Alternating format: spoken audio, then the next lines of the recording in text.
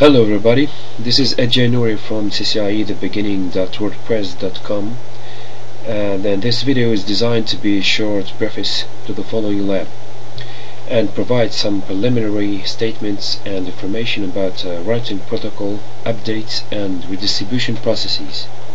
Routing protocol redistribution is one of the most sensitive and tricky topics in networking, and it is the core knowledge of the CCIE exam.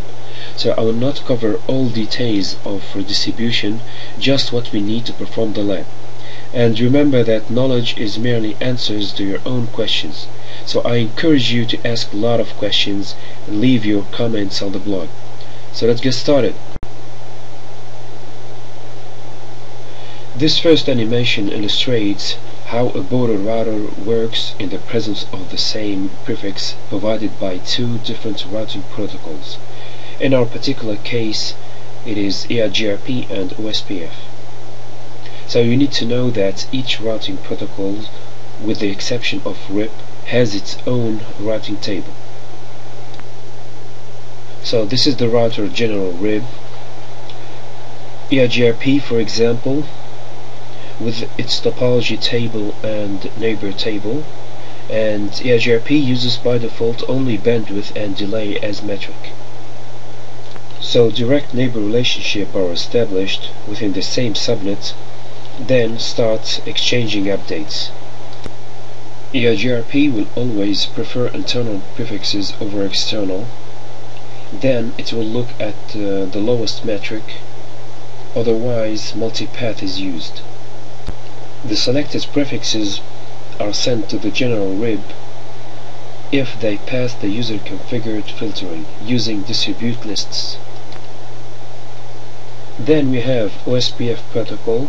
As for EIGRP, OSPF uses its own SPF algorithm to build its own database and manage neighbor relationships. So OSPF uses cost as metric based on interface bandwidth and reference bandwidth. First, OSPF would prefer internal prefixes over external. Among internal, it would prefer intra-area routes over inter-area routes. Second, among external, it will look at routes coming from a regular area and prefer type 1 over type 2. Then it will look at routes coming from non-SOS-DB area tagged with the letter N and will prefer type 1 over type 2. Otherwise multipath is used. And the driving principle behind this choice is that OSPF will try to find the most optimal path inside the routing domain first. This is called hot potato routing. The same as EIGRP, interactions with the general RIB are subject to distribute list filtering if configured. This is a protocol independent feature. If the same prefix is provided by more than one protocol, in our case by EIGRP and OSPF at the same time, the one with the lowest administrative distance is selected. For example, for the routing table, the prefix 10.0.0./8 and 10.0.0.0/24 are considered two different prefixes.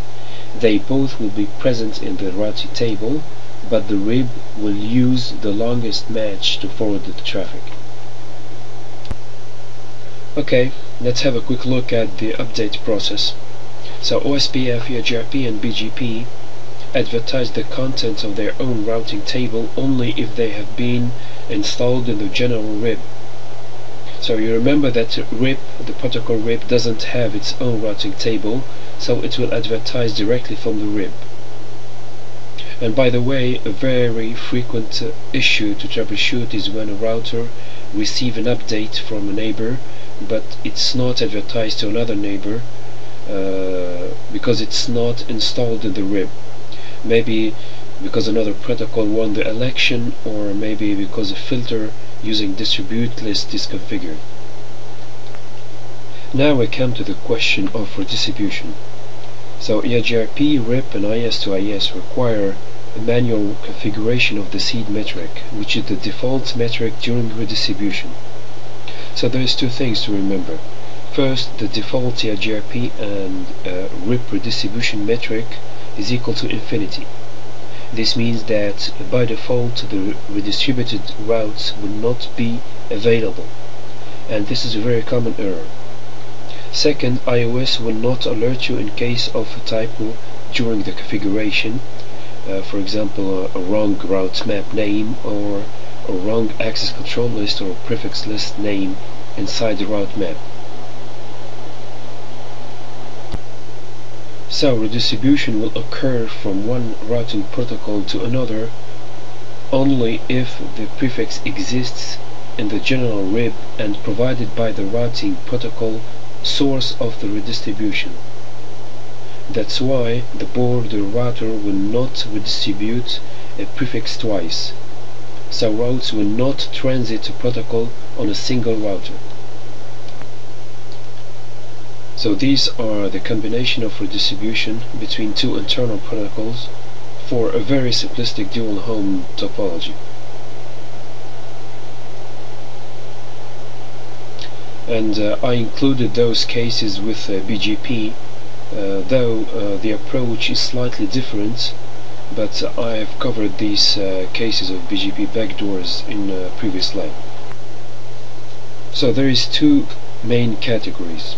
The first is when redistributing from one protocol to another with a lower administrative distance, in this case better administrative distance, and the second case is when redistributing from one protocol to another with a higher or worse administrative distance. So note the key difference is how each protocol differentiates between internal and external prefixes. So pay particular attention to stub domains and loopbacks and how they are announced to the network. In the lab following this video, we will take a closer look at two examples from each of these categories. We will analyze related issues and possible solutions. So let's get started.